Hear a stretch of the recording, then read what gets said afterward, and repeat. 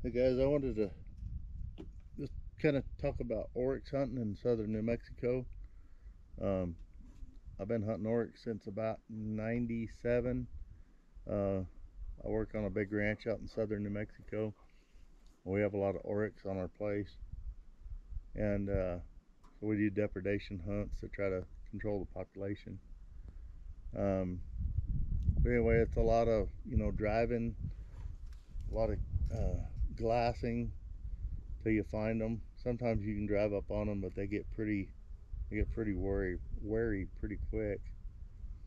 Um, but a lot of times, what I'll do is I have certain places, and this is one of them that my glassing spots that I like to come glass from. I know there's oryx in the. I study these. I come out here and do this stuff, especially in the fall. This is August 27th. Um, this is about when I come out and start doing it. Might be a little bit early, but start seeing what the oryx are doing. Last year we have a big mesa here back to the northeast, and last fall I would come and glass, and I would notice that every evening you'd see nothing in this mesa until about an hour before sunset, and then all of a sudden through the mesquites you just see oryx start coming out by the groves. And I think the biggest group I ever counted was well, me and a buddy sat in this one spot one time and counted over 100. But of course, sometimes we were looking really far off. Um, but anyway, getting back to what I was strategies that I use for hunting oryx is I like to get up glass, get set like right here, find some oryx, figure out what they're doing, if they're just hanging out, if they're moving. Because a lot of times the oryx just start walking, they're traveling, and then you got to kind of figure out how to get in front of them.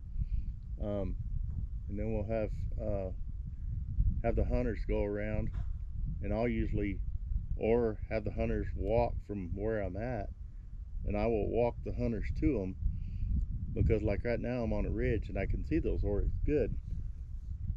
But when you drop off this ridge, everything changes, and the hunters might. How many times hunters have said, "Man, I got off that ridge there, away from you, and the whole world changed. I had no idea where they were."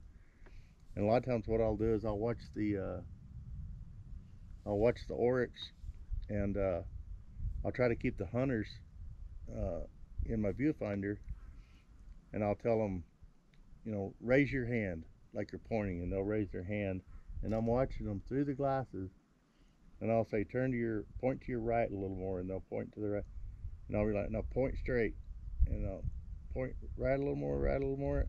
The oryx are right there. So then they know where the oryx are at. They might not be able to see them, but they know where they are, and that works a lot. It works really well.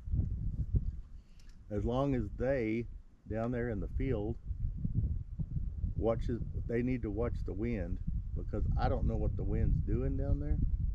I'm watching some oryx right now, that's why I'm moving. See, there's 3 I didn't see, and I've been here almost an hour, and 3 of them were laying down and got up. But anyway, if they need to watch the wind,